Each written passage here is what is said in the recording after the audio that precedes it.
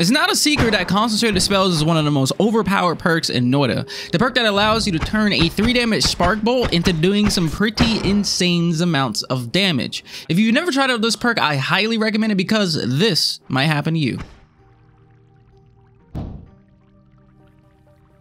Excuse me? So now that we all agree that concentrated spells is a overpowered perk, what happens when you have 3 of them, or 5, or maybe even 10? What's that look like? And could this potentially lead to you one-shotting everything in Noita? Now, to be exact, the concentrated spells perk itself gives 12.5 damage to projectiles. So for example, a triple of 3 spark bolts will result in 123 damage.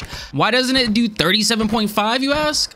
I've got no idea. But what I do know is the more spark bolts that you cast, the more damage that you'll do. Here you're looking at 10 spark bolts being casted all at the exact same time. Now, considering this logic, if we were to combine this with, let's say, 4 more concentrated spells, we're looking at 14 to 30,000 damage. And likewise, if we were to add 5 more for a total of 10, I think this is the highest I've seen, 70,000. And keep in mind, this is only with using 10 spark bolts. You can potentially get even higher damage if you were to use damage modifiers or perks like glass cannon, or simply just more spark bolts. If I'm being honest, this is one of the coolest and straightforward ways to achieve thousands and thousands of damage inside of Noita. It's as simple as stacking concentrated spells and spark bolts together, and boom, you're almost reaching 100,000 damage. That easy. And as always, my friends, thank you guys for tuning in, and I'll see you guys next time.